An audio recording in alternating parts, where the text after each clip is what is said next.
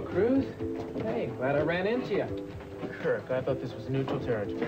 Look, I don't want any hard feelings between us, Cruz. I'm grateful that you're trying to still stay out of Eden's life.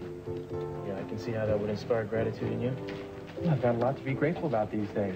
Cece and I are getting along very well. I know he's very glad that I'm Eden's husband. If you don't mind, I'm kind of busy. And then, of course, there's Eden and I. Well, she's a wonderful woman, Cruz. Of course, I don't need to tell you that. No, you don't. You don't need to, and I wish you would. But I haven't told you the best news. There's more. Yeah. Eden and I have decided to have a baby. She agrees with me. It's time to get started.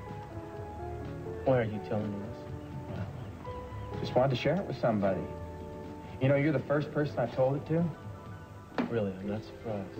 Anyway, I just like us to let bygones be bygones. I mean, we do have to live in the same pueblo. Hey, amigo? Maybe you'd like to come on down to the christening. Actually, I suppose Godfather'd be pushing it, but, well, we'd still like you to be there anyway.